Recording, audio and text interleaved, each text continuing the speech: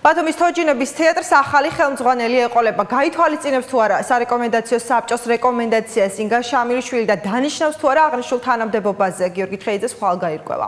ასევე ხვალ გადაწყვეტილება დარჩება თუ არა ხულოს იუსუფ ზოიძის სახელობის პროფესიული თეატრის სამხატვრო ხელმძღვანელის პოზიციაზე როინ სურმანიძე.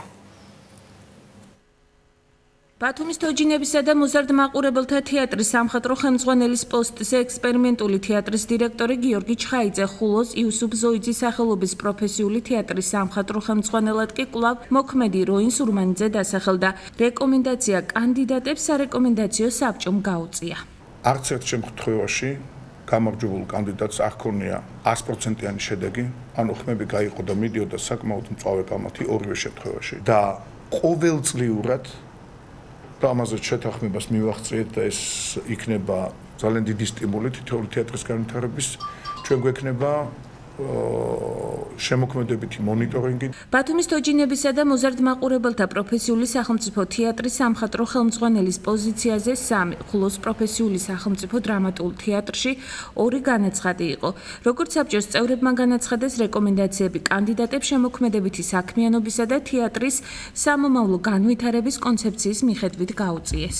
თავარი იყო შესაბამისობა გამდრელ ცხოვრებას, ანუ რაც გაიარეს შემოქმედებითად კონკურენტებმა და კონცეფციასთან და ანუ რაც შეიძლება პერსპექტივაში გააკეთოს გაეკეთებინა ამა თუ იმ კონკურსანტს. ჩვენ შევეცადეთ გაგვერკვია რა გეგმები აქვთ სამხატვრო ხელმძღვანელის პოსტზე უკვე რეკომენდირებულ კანდიდატებს, თუმცა მათ საუბრისგან თავი შეიკავეს.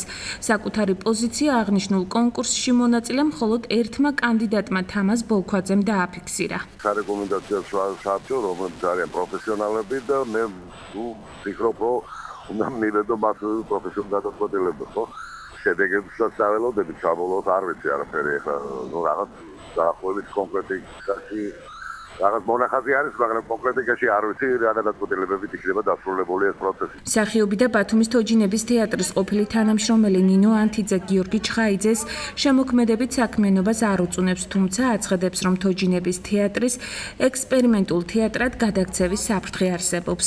გიორგის როგორც ადამიანს, როგორც პიროვნებას, როგორც თავისუფალ რეჟისორს, რა თქმა უნდა, მე არაფერს არ ვერჩი და ვფიქრობ, რომ მან უნდა გააგრძელოს თავისი გზა ისე, როგორც ის მუშაობს. თუ აი ესე გაგრძელდება ექსპერიმენტების დანერგვა, ძალიან მალე ბათუმს აღარ ექნება თოჯინების და მოზარდ მაყურებელთა, ანუ საბავშვო სამხატვრო თეატრი ბათუმში არ იქნება. თუ გიორგი გააგრძელებს იმ სტილში მუშაობას, როგორც ის მუშაობს, სადაც ახლა მუშაობს, დღემდე სადაც მუშაობდა, მაშინ გამოდის, რომ ის არ ღვევს კანონს და თანხას მოიხმარს არამიზნობრივად. თუ ის ეცდება რომ გააკეთოს თოჯინურ სპექტაკლები და საბავშვო სპექტაკლები, პირველ რიგში მაქვს ძალიან გონივრული ეჭვი, რომ ის ამას არ ეცდება. და მეორე ალბათ არ გამოუვა, იმიტომ რომ მან არ იცის ეს. ჩემი აზრით ეს არის ძალიან არაგონივრული გადაწყვეტილება თავიდანვე საერთოდ გიორგის ჩართვა ამ კონკურსში. მიუხედავად იმისა, რომ სარეკომენდაციო საბჭომ შერჩეული კანდიდატები მინისტრს უკვე წარუდგინა, თეატრების შესახებ კანონის თანახმად შესაძლოა ინგა შამილიშვილმა, როინ სურმანიძე და გიორგი ცხეიძე სამხატვრო ხელმძღვანელობის პოსტზე არ დაამტკიცოს. უწყების იურისტის განმარტებით მინისტრი უფლებამოსილია ერთპიროვნული გადაწყვეტილება მიიღოს და თანამდებობებზე კონკურსში მონაწილე სხვა პრეტენდენტები განიხილოს. მინისტრი გადაწყვეტილებას იღებს დისკრეციული უფლებამოსილების ფარგლებში, რაც ნიშნავს იმას, რომ სარეკომენდაციო საბჭოს მიმართვას ერთგვარ რეკომენდაციას აქვს სარეკომენდაციო და არასავალდებულო ხასიათი, ანუ მინისტრს შეუძლია გაიზიაროს ან არა წარმოდგენილი კანდიდატები. შემთხვევაში თუ კი არ მოიწონა, შესაძლებელია განმეორებითი კონკურსი.